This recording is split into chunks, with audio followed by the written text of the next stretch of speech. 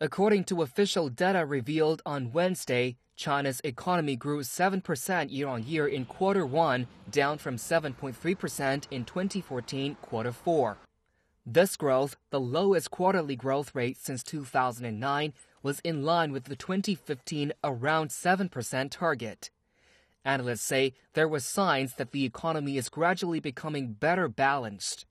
虽然这个期我们感觉还是 Although 7% is a relatively low figure in history, we still believe the whole economic structure is balanced. Economic growth is being stabilized.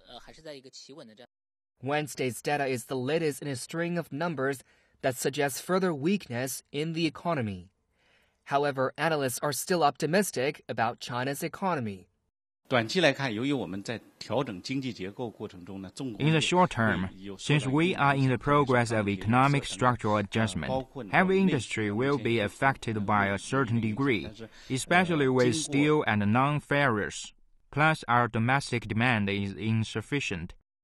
To avoid a sharper slowdown, policymakers have unveiled supported measures, including relaxed home purchasing rules and more investment in major infrastructure projects.